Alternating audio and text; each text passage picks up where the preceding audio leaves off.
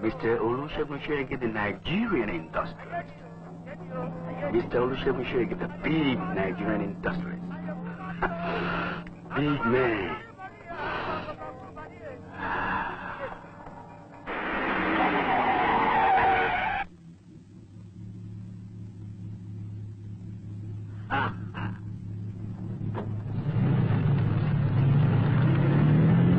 All right. So he's a bigger man with a bigger car. Next year, I'll probably have a bigger car myself. Yeah. Part of Mr. Shoege's own 6-year development plan.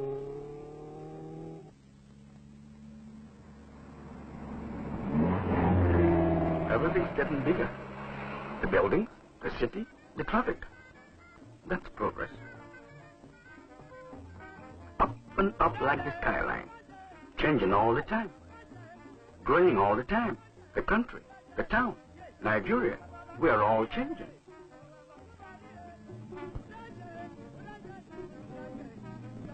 And here's where Mr. Shoege gets to work. The West African Coal Storage Company of Nigeria. WACS for short.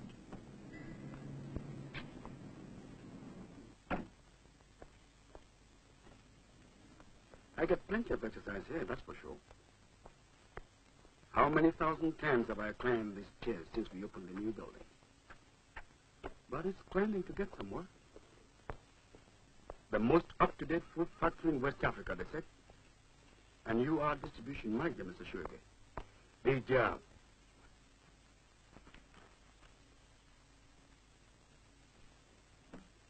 Lawson. The distribution manager calls his clerk, and another day begins. Son of Modupe and Ayodele of Abeokuta, Olusegun Shoege graduated Bachelor of Science in Economics at Ibadan University. Then he started his training with the United Africa Company, and now, at 32, he's one of the group of managers who run this factory. And you don't get that sort of job by luck. Bacon and beef, meat pies and sausages. That's what the factory makes. It takes the best meat in Nigeria and turns it into tasty, nourishing foods. Some of them new to our tables. People want new foods. It's part of our new way of life. New customers, satisfied customers. That's good for trade. And not only WACS's trade. The factory provides work for other factories, packaging materials, delivery vans, flour mills, oil producers. More wages for more people, more trade for more people. So every new enterprise stimulates other industries. Like when you throw a stone into a pool, the ripples spread out all around, far and wide.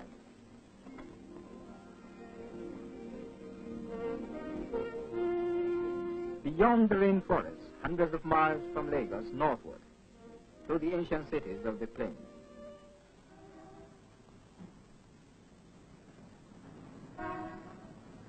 But today, these ancient cities are changing.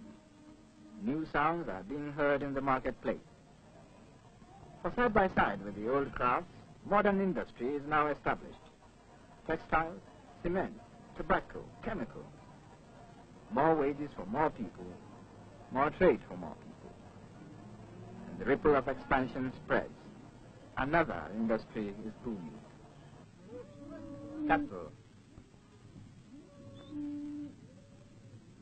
Today, that factory down on the coast buys meat from the north. From the great northern herds, 750,000 cattle are sold every year.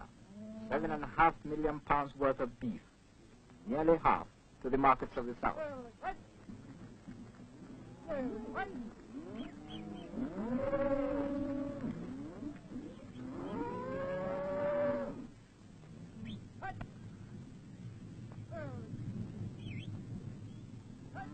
To help the cattlemen, the federal government runs 3 veterinary research stations, one at Vom on the Jos Plateau in the northern region.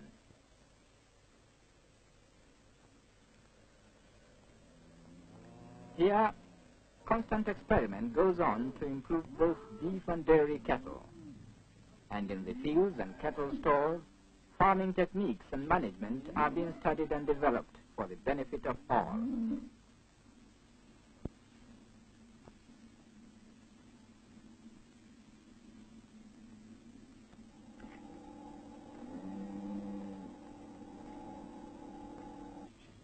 crossbreeding carried on with imported bulls encourages higher standards of cattle rearing, standards essential to an industry producing high-quality meat foods.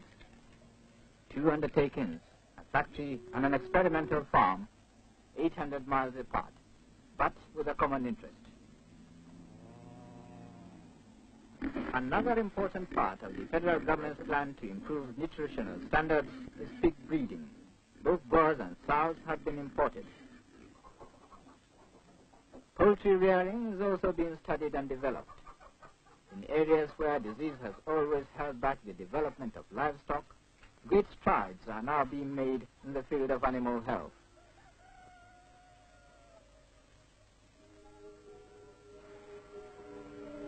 Nigerian trained scientists study the many special problems of animal husbandry in the tropics. Problems that must be solved if the demand of a growing population with rising living standards is to be met. Scientists work to improve vaccines against such diseases as rinderpest and the infection carried by the tsetse fly. In the past, cattle could not be bred successfully in regions infested by tsetse. Now, science may open vast new areas to grazing to increase the nation's food supply.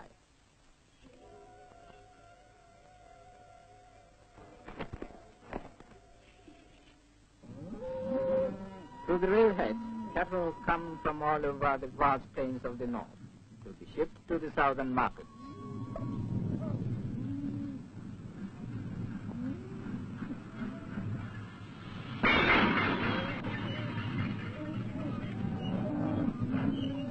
Already, half the cattle go south by train, and this will increase. Droving overland through country with scant pasture means cattle arriving emaciated at the end of the journey. By rail, they reach the market in less than 48 hours, sleek and in prime condition.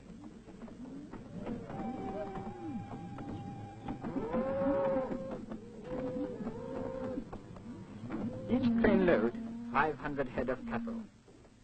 And with them, to guard and look after them, go the herdsman. The tall northerner in his shady hat travels beyond his familiar plains. Now he sees a lot more of his vast and varied country.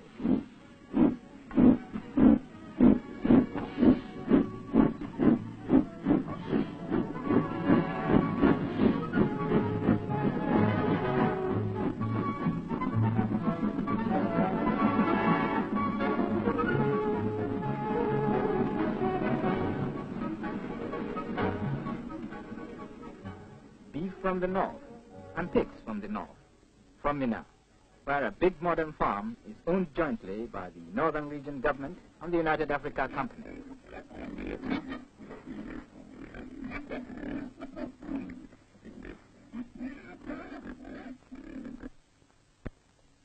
Yes, there's everything in the factory, from the latest refrigeration plant to streamlined packing.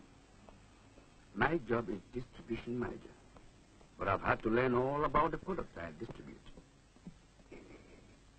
To begin with, the carcasses are graded and weighed and placed into refrigerator store. In one day, the plants can cool enough meat for all the size of leggers.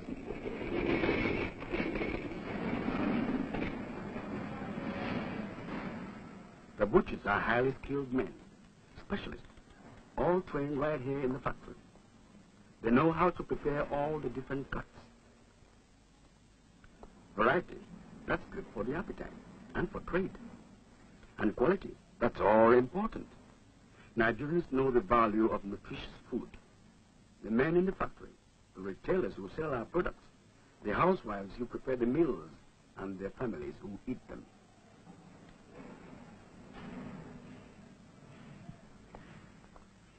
Meat, fresh, clean, high quality. The joint put into the machine which rolls it and wraps it in polythene. 5 to 6 pounds of valuable protein per pack, meeting a growing demand in a growing country, from young and old, from all walks of life.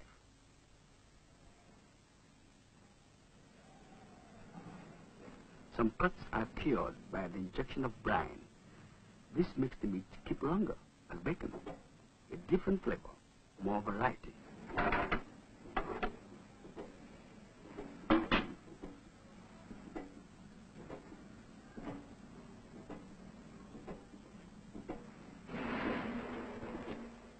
Bacon is vacuum packed, sealed in an airtight wrapping that will keep it fresh and pure. WACS was the first plant in West Africa to use this hygienic method.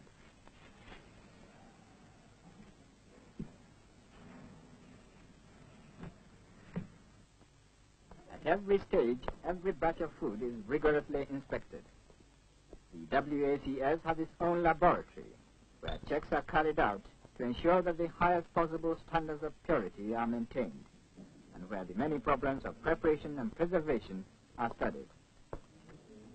The standards in the laboratory, as with the factory techniques, are comparable with the finest in the world.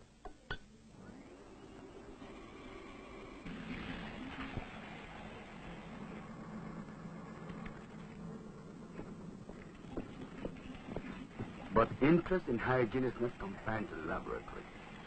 On the factory floor, personal cleanliness is part of our regular routine.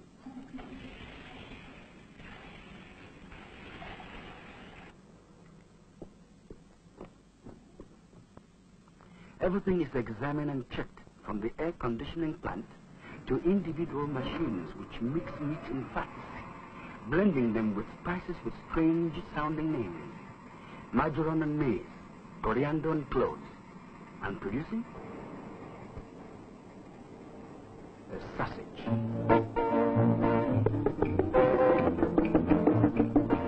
Sausage, that most universal of products, which people all over the world know and enjoy. Put them in a pan and they sizzle, with a sound like a cheerful chuckle, laughing at their own spicy jokes, full of goodness. That's the message of the sausage. Everyone gets the message. Everyone wants more, and that's good for trade.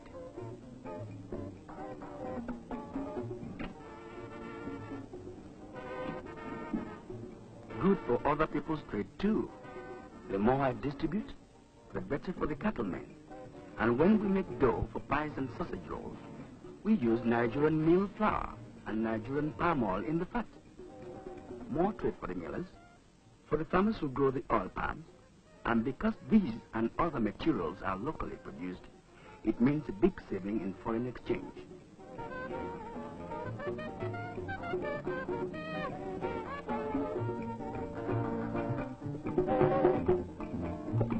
Flour, oil, eggs, sugar, spices, and thousands of sides of meat every year. And we expect to double our output when the plant is running at its full capacity.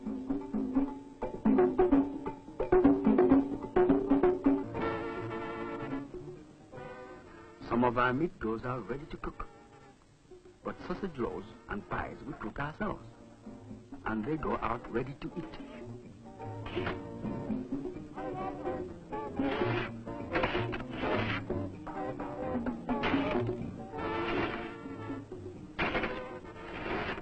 It's part of my job to get these foods out to shops and stores all over the country. So I watch them cooked and packed. For when they reach my department, there are batches and serial numbers, packages and casings, and it's a question of seeing that they get to our customers fast and fresh.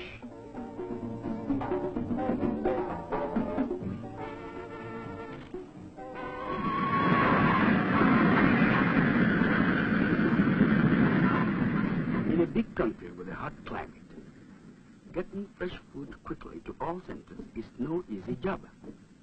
One up-to-date answer is refrigerated railway wagons.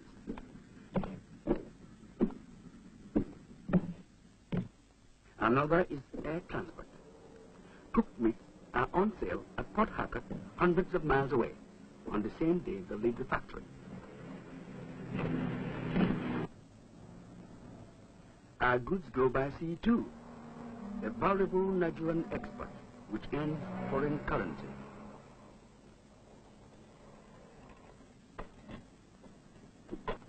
Joints of meat, rolls of meat, pre-packed meat, and sausages go out by refrigerated vans, These men work most of the time in the icy cold storehouses. That's why they're dressed like Arctic explorers.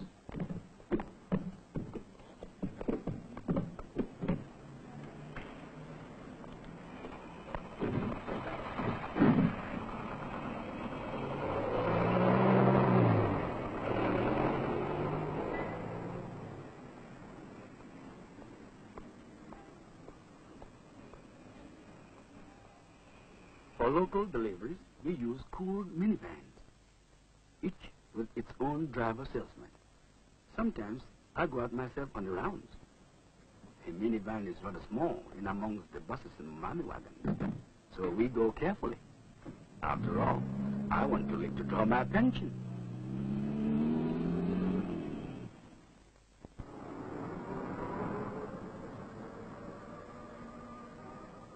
This is modern Nigeria. Up-to-date stores selling up-to-date goods. More and more of them labeled Made in Nigeria. And with the latest marketing methods, the customer gets top quality goods at reasonable prices. Modern merchandising is fine. But deep down, you know, inside, we are all salesmen.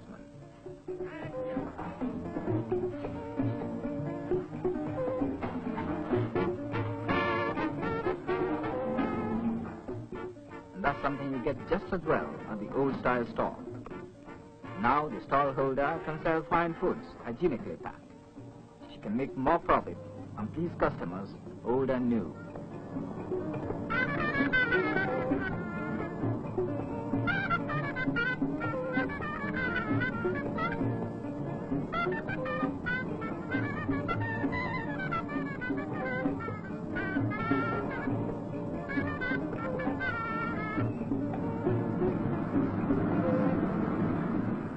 Whether it's the big stall, the little street stall, the restaurant, or the nightclub, distribution has to be carefully planned to get the right things to the people who want them when they want them. And that means transport, and the right transport. And here are the rules in the pool again. WACS, like other new enterprises, stimulates the business of assembling vehicles, a rapidly growing industry these days. The plant at Apapa turns out about 1,000 vehicles a year. Because of increasing orders, it's employing more and more people. And as the WACS output grows, more vehicles will be needed. Everywhere, more work for more people, more trade, more money to spend. Here's another thing. With its big use of cold storage, WACS has generally helped to stimulate the refrigeration business. At the Alumaco plant, they are fitting out refrigerated vans and making cheap, cool aluminum containers for bicycles. Or take the bicycle assembly plant for that matter, turning out every sort of cycle. The machine of 1,001 uses, for pleasure and for work. One of their big markets now is among street salesmen, including meat salesmen. Stop me and buy one. Buy a pie. Meals on wheels for busy people and passers-by.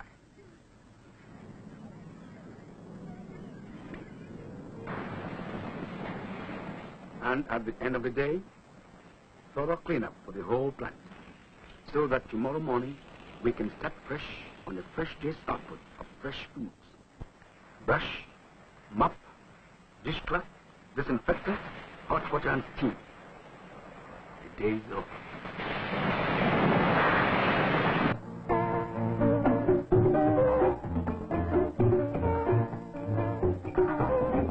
Olusegun Soyege, his clerk, the factory workers go home.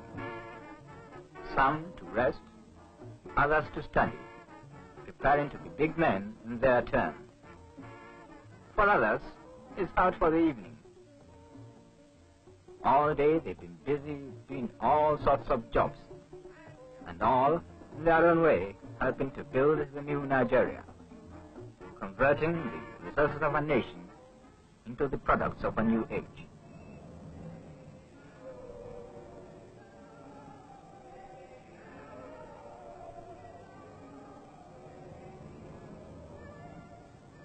bright lights and merry music, a place to dance and have some fun with friends, to take it easy.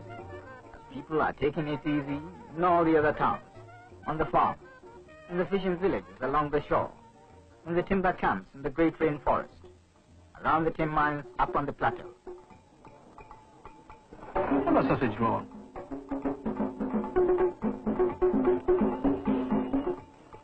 A land at leisure, but tomorrow will be once more a land at work, toiling to fashion